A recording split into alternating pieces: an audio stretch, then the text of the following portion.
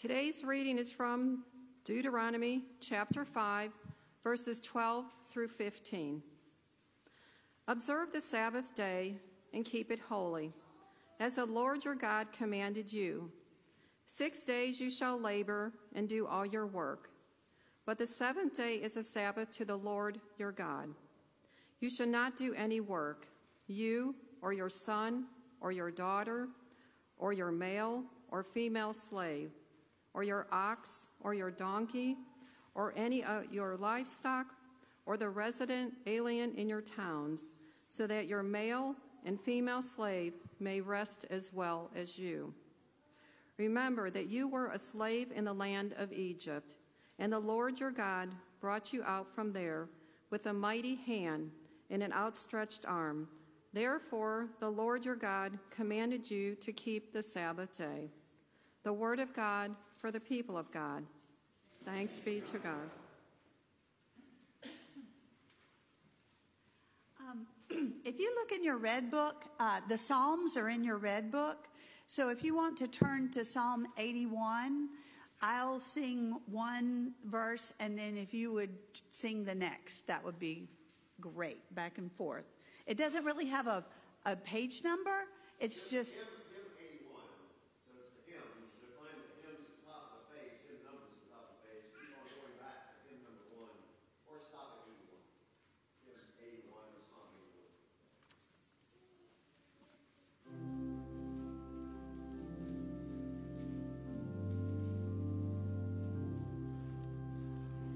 Sing with joy to God our strength, and raise a loud shout to the God of Jacob. Raise a song and sound the timbrel, the merry harp and the alarm. Blow the ram's horn at the new moon, and at the full moon, the day of our feast. For this is a statute of Israel, and a law of the God of Jacob. God laid it as a solemn charge upon Joseph, going out over the land of Egypt, where I heard a voice I did not know. I eased your shoulder from the burden, your hands were set free from the great digger's basket. You called upon me in trouble, and I delivered you. I answered you from the secret place of thunder, and tested you at the waters of Meribah. Oh, my people, and I will admonish you. Oh, Israel, if you would but listen to me. There shall be no strange God among you. You shall not worship a foreign God. I am the Lord your God, who brought you out of the land of Egypt. Open your mouth wide, and I will fulfill it. I want to invite our young people forward for some time together.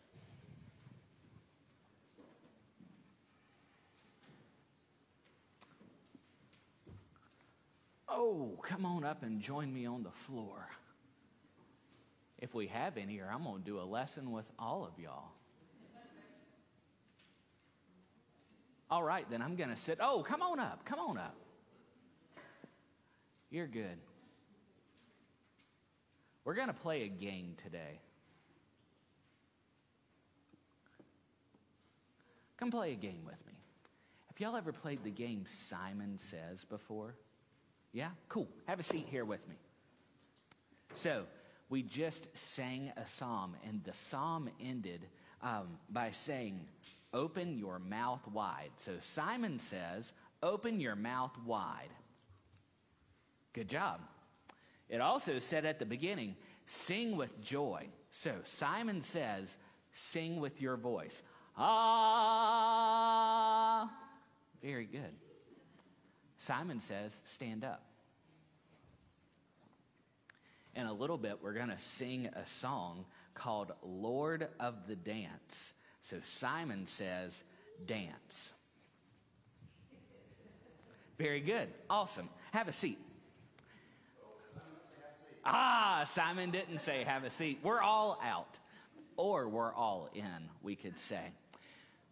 We just heard a story about a thing called the Sabbath. Can you say Sabbath?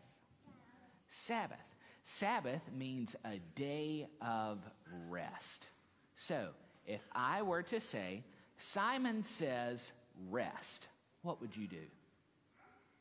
How would you rest? What does it look like to rest?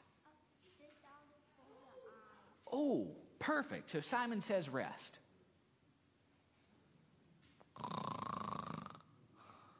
I snore. Simon says wake up.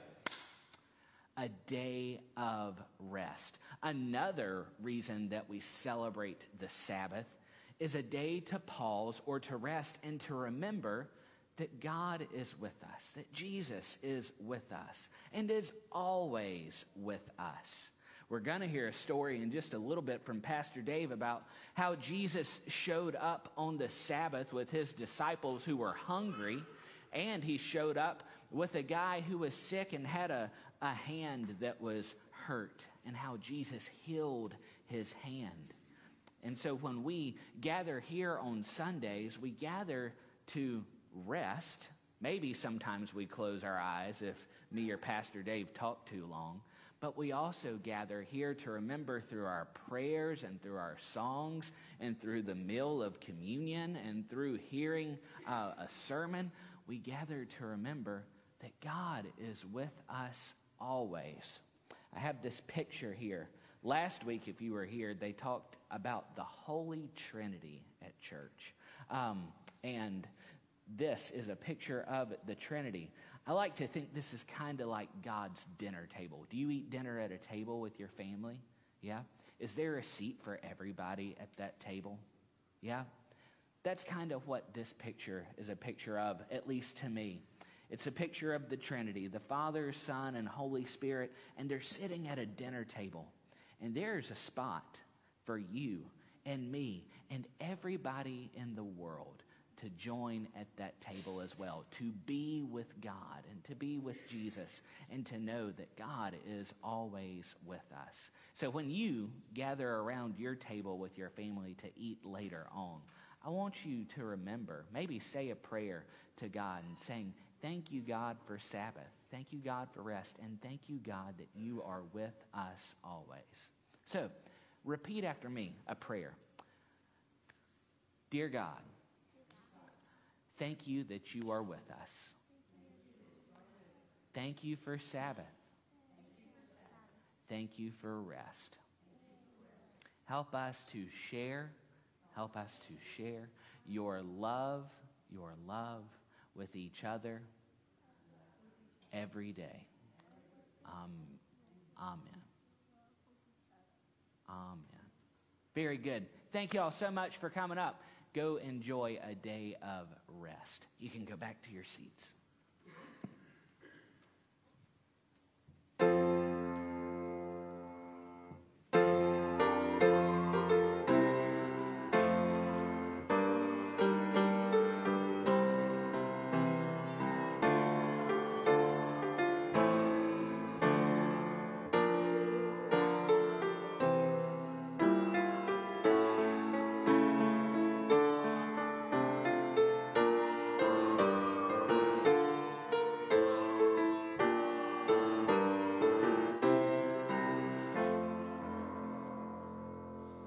We return to the Gospel of Mark for most of the next 6 months or so after being out of Mark for most of Lent and Easter. The Holy Gospel according to St. Mark, the 2nd and 3rd chapters. Glory to you, O Lord. One Sabbath, Jesus was going through the grain fields, and as he and his disciples made their way through the grain fields, his disciples began to pluck heads of grain. The Pharisees said to him, "Look, why are they doing what is not lawful on the Sabbath?" And he said to them, "Have you never read what David did when he and his companions were hungry and in need of food? He entered the house of God when Abiathar was high priest and ate the bread of the presence, which is not lawful for any but the priests to eat. And he gave some to his companions. And then he said to them, 'The Sabbath was made for humankind, not humankind for the Sabbath. So the Son of Man is Lord even of the Sabbath.'" Again, Jesus entered the synagogue, and a man was there who had a withered hand. They watched him to see whether he would cure him on the Sabbath, so that they might accuse Jesus. And Jesus said to the man who had the withered hand, "Come forward." Then Jesus said to them, "Is it lawful to do good or to do harm on the Sabbath, to save life or to kill?" They were silent. He looked around at them with anger. He was grieved at their hardness of heart. And then Jesus said to the man, "Stretch out your hand." He stretched it out, and his hand was restored. The Pharisees went out and immediately conspired with the Herodians against Jesus, how to destroy him. The gospel of the Lord. Praise to you, O Christ. You may be seated.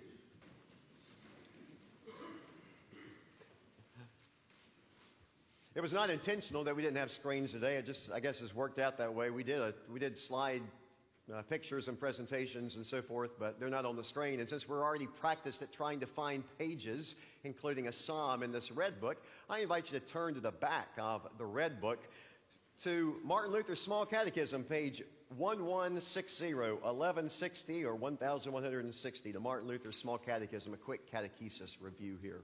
And as you turn, here's a little bit of musical interlude based on the Ten Commandments. "You shall have no gods before me. Do not take God's name in vain. Remember the Sabbath and keep it holy. Honor mom and dad the same." And it keeps on going through the Ten Commandments. Real short, real sweet, right? You can put that up anywhere. You can put that right there in your mind, a tune Heiferdal, right? "Joyful, joyful, we adore thee. You shall have no gods before me," says God. "Do not take the Lord's name in vain," says God. "Remember the Sabbath day and keep it holy," says God. "And honor mom and dad the same." And like I said, the next six are easily stuck into, or the next five are easily stuck into those lines. So on page 1160, let's take a look at what Martin Luther says about the third commandment. Remember the Sabbath day and keep it holy. Read aloud with me, just under the italicized print, "What is this?" or "Was ist das?" or "What does this mean?" Let us read together. "We are to fear and love God, so that we do not despise preaching or God's word, but instead keep that word holy and gladly hear and learn it." Thank you. Our catechesis for the day. Yeah, we are to fear and love God, first of all, because God is a jealous God, and God loves us like a wonderful parent, like a big mama bear, father bear loving that bear cub, like a hen gathers her brood under her wings, those kind of things. God's love.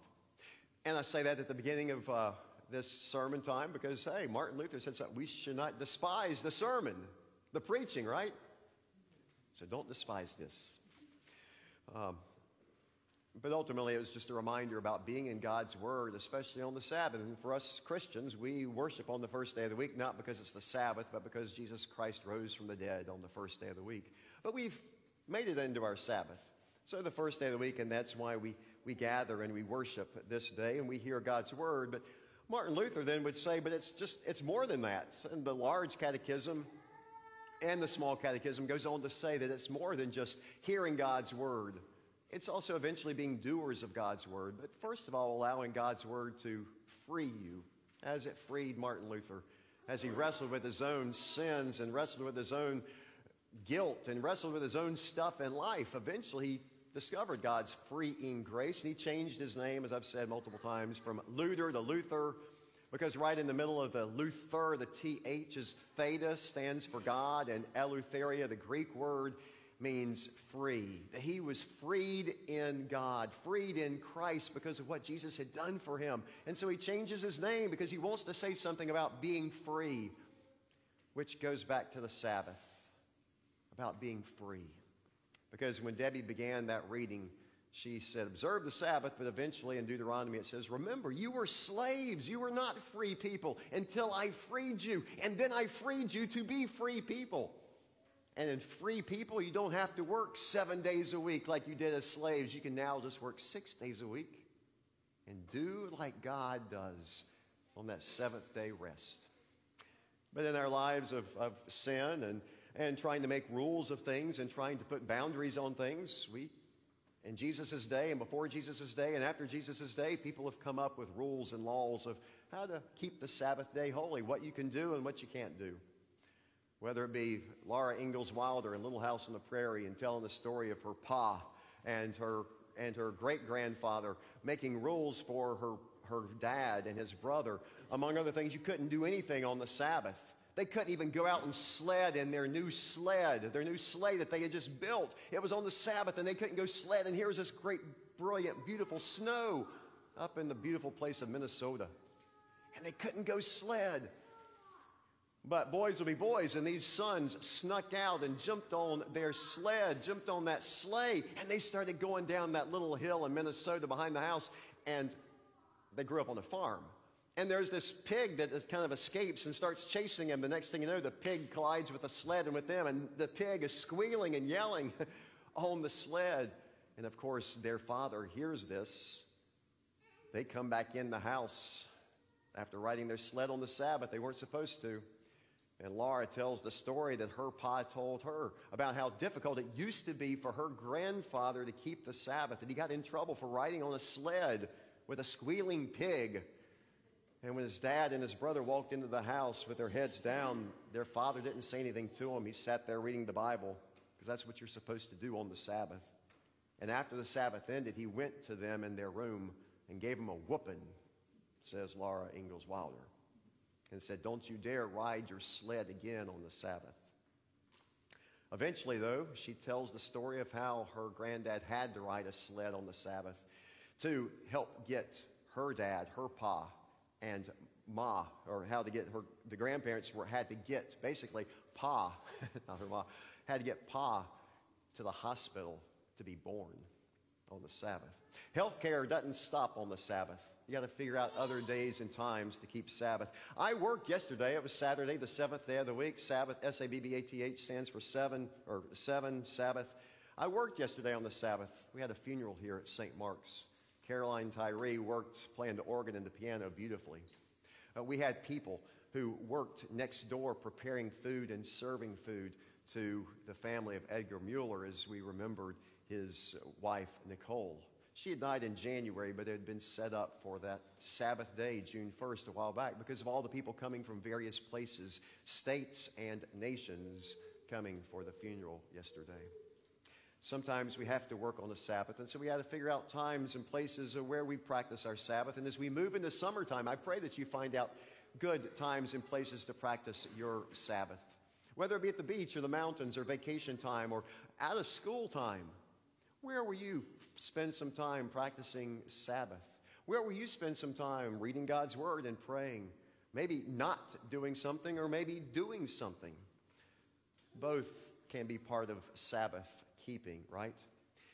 Perhaps it's out there on the baseball field for you baseball aficionados, and especially as you're watching Little League or the child sports, the kids sports going on, and you think about the little boy catcher going out to the little boy pitcher because the pitcher has all of a sudden gotten wild and trying to throw too much junk, and the balls are going every which way, and the little catcher walks out and puts his mask over his face because that's what he sees the catchers on TV do, and he says, remember, friend, it's just you and me playing catch.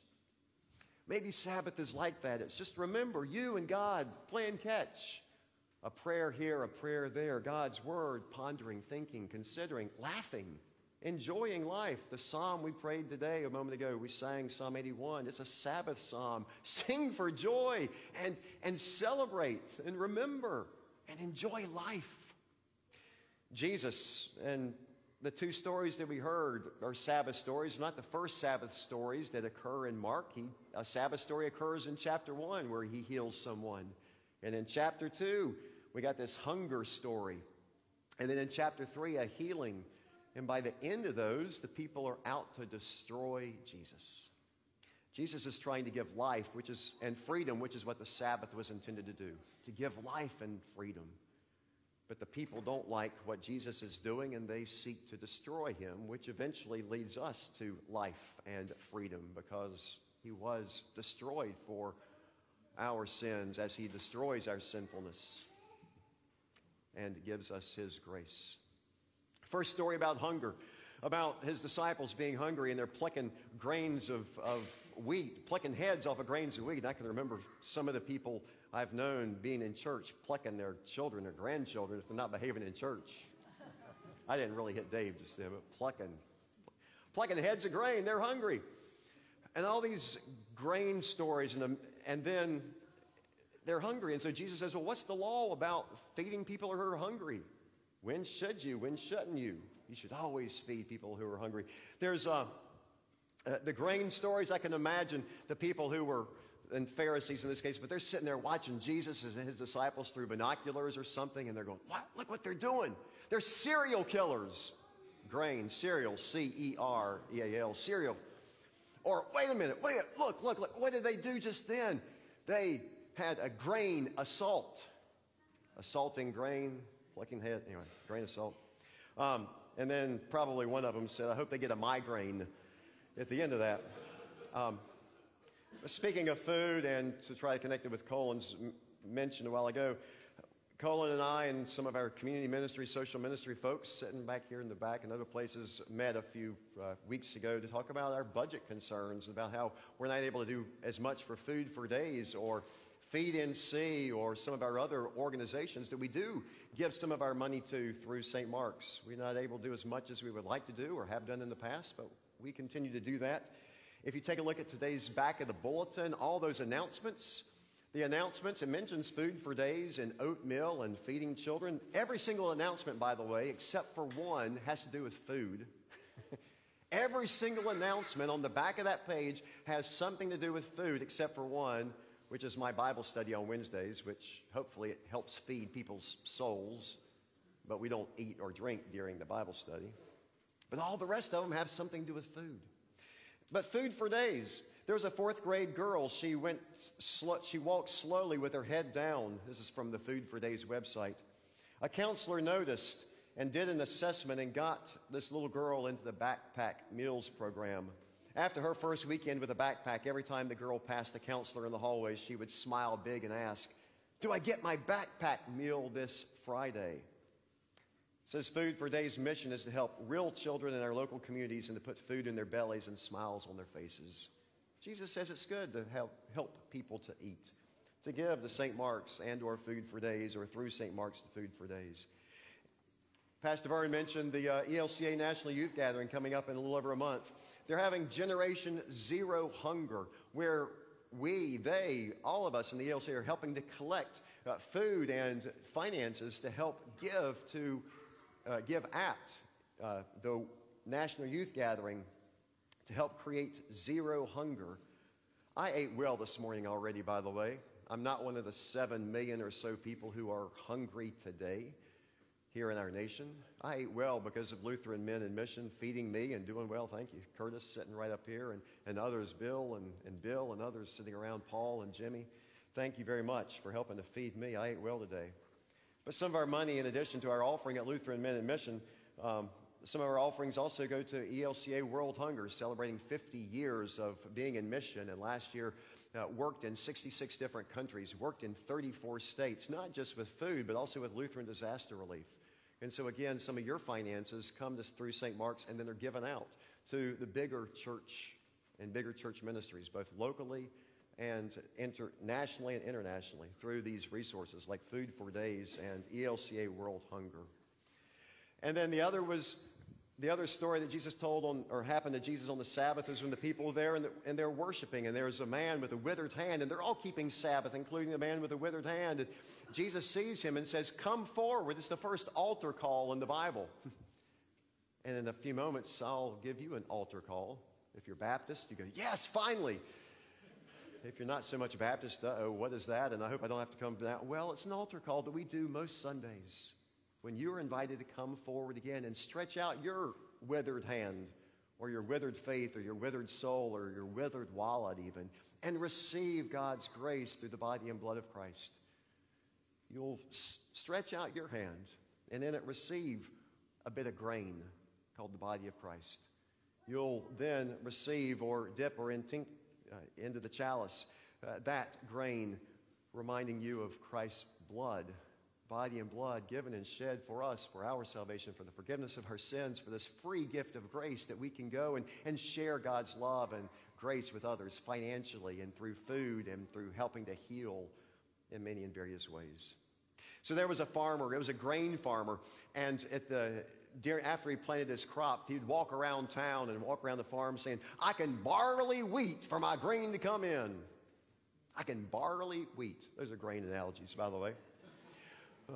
I can barley wheat to see what will happen through us in these days and months and years ahead together in ministry, financially, as well as we continue to help feed hungry people, as we continue to help in Christ's mission of healing with our outstretched hands to one another and the world. Amen.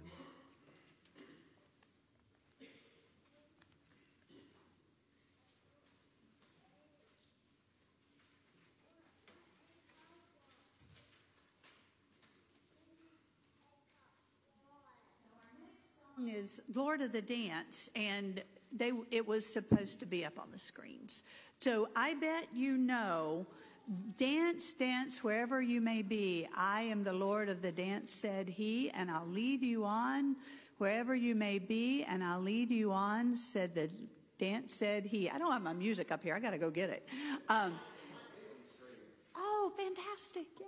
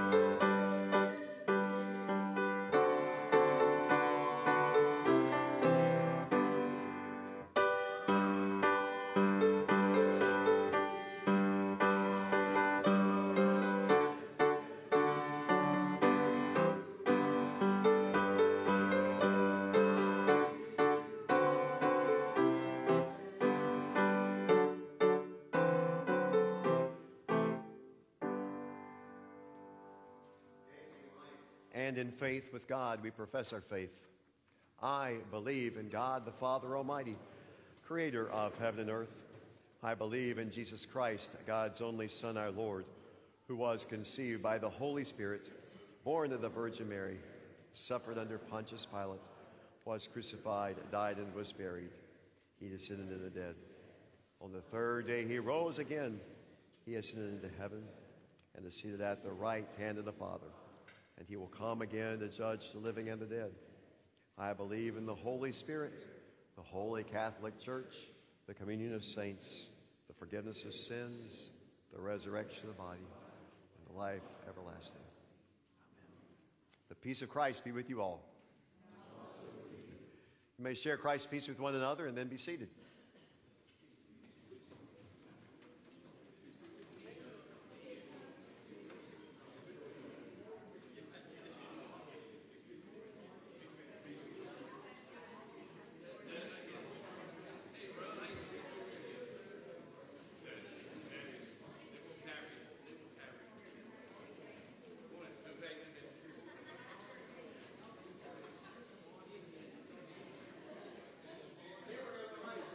Old but new again. We're going to try passing offering plates and see what happens, see if we can figure that out. So we may need your help and pay attention to where they're coming from.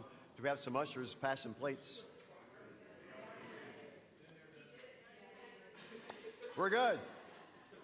All right, well, let's continue. Let us pray. You may remain seated. Oh, Lord our God, as we give thanks and praise to you for Sabbath and Sabbath days of rest, we give you thanks for your freeing grace that allows us to wrestle with what to do and what not to do on Sabbath days.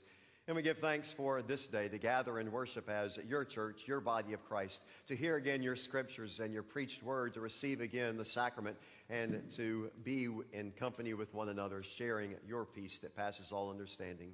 Lord, in your mercy, hear our prayer. This day, O Lord, we lift up all those with withered hands and withered hearts and withered wallets and withered homes due to storms and witheredness of life and faith, of body, soul, mind, and spirit in all sorts of different ways. We lift up your servants that are on our prayer list, including your servant Drew, who just had another hand surgery a few days ago. We lift up Barbara and Sarah and Mitch and Judd, Jim, all who are homebound and all who are caregivers. We lift up friends and family members from our own hearts as well as from our own outstretched hands.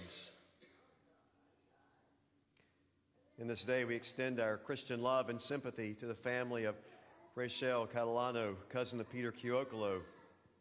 We extend our Christian love and sympathy to the family and friend, for Don Morgan's friend at Mac's death.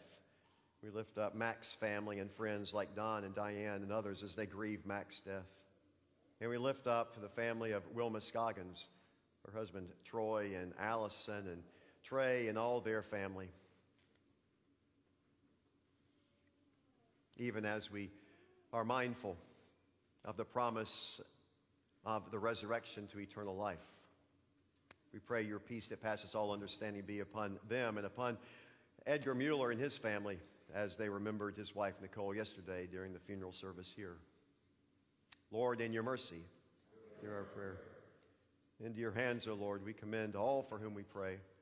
These couple of prayers, as well as so many more petitions, lifted up from our hearts and our homes, trusting in your mercy through Jesus Christ, the grain that was buried into the ground so that he may rise again to provide fullness of life for us all. Amen. We continue with a canticle of thanksgiving, page 219 and 220.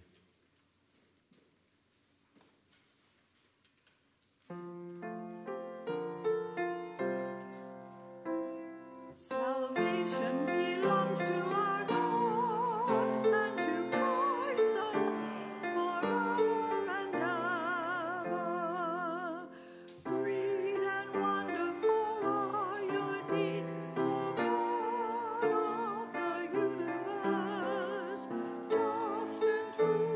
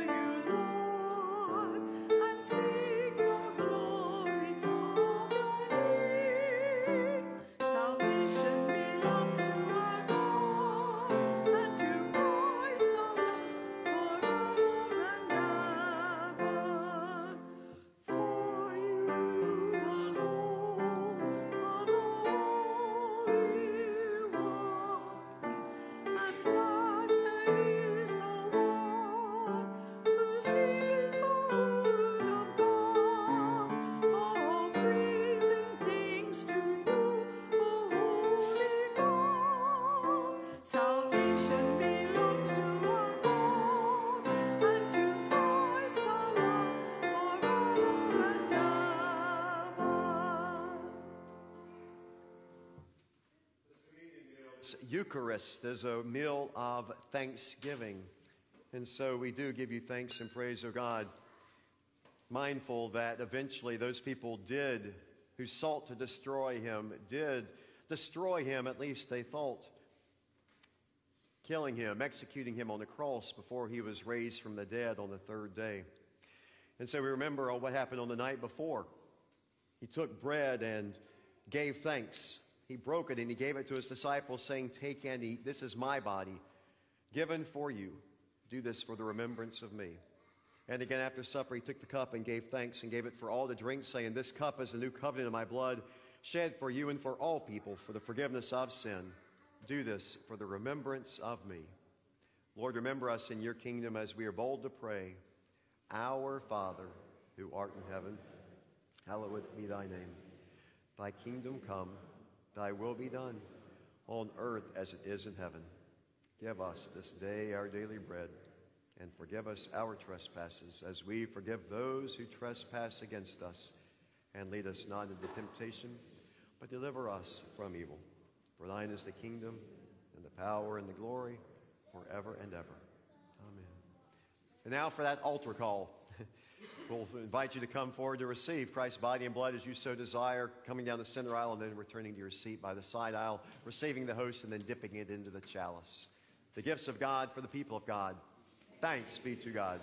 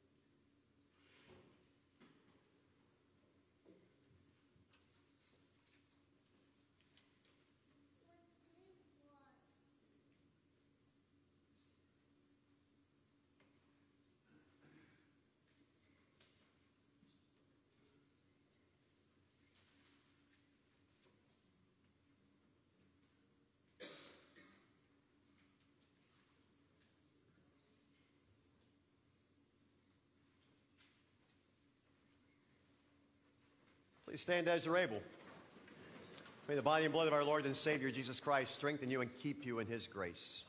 Amen.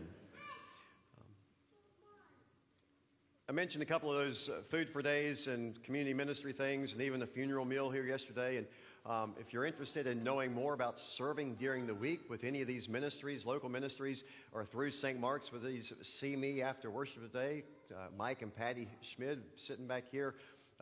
Patty was here both for the funeral meal, but also they'll be probably at Feed and See again tomorrow like normal, or Shirley Lachlan sitting up a bit closer, and others. Marilyn and Ron Boardman were here yesterday helping with a funeral meal. So whether it's a funeral meal or Feed and See or Christian Mission, food for days, let me know if you're interested in hearing more about those types of ministries or even about financial ministries. Contact me or Colin or Matt Miller. Let us pray. O Lord of God, you indeed open wide your hand and satisfy the desires of all the living. You give us food in due season. We give you thanks for this food that we have received, this bit of the body and blood of Christ, to strengthen us, to renew our withered hands and hearts, to send us forth this Sabbath weekend into the new ventures of this new week. Guard us and guide us, keep us, and may we be agents of your work through our hands and through our hearts. In Jesus' name, amen. The Lord bless you and keep you. The Lord make his face shine upon you and be gracious to you. The Lord look upon you with favor and give you peace.